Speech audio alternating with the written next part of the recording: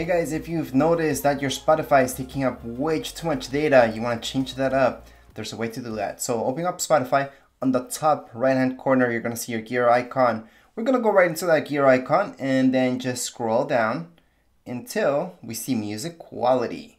So music quality is right here. And this is the part where you guys want to go and change it up to low.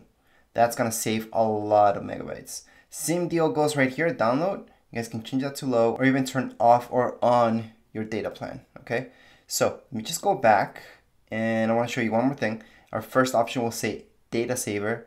That kind of did what I just did right now. So I can just turn this on and that way it's going to take way less data off my plan when it's playing music. And the quality is actually not bad. So test it out, give it a shot, let me know what you guys think, but most likely most of you will not notice the difference. So that's how you guys can save on data if it's taking up too much. But anyways, that would be it for this video. If you guys have any comments, questions, you guys can write down here in the comments area. Don't forget to subscribe and rate. Thank you.